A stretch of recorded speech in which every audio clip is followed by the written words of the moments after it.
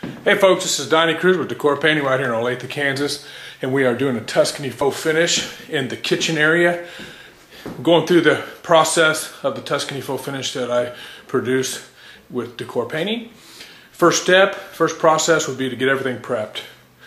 Get plastic down, put all the blue tape around. Second process would be to fill any holes. Sand down the wall just real lightly to get it smooth. Third process would be to put the stucco on the wall. And then fourth process would be apply the paint, first coat of paint onto the Tuscany stucco. And then the fifth process would be to put the faux finish on top of the painted Tuscany texture. Let me show you the fourth step. Fourth process, we got all the walls painted, one heavy coat.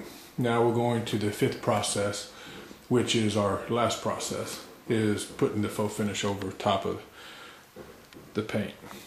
We'll come back, show you that last process. Once again, I'd like to thank you for your time, and let's get your property painted.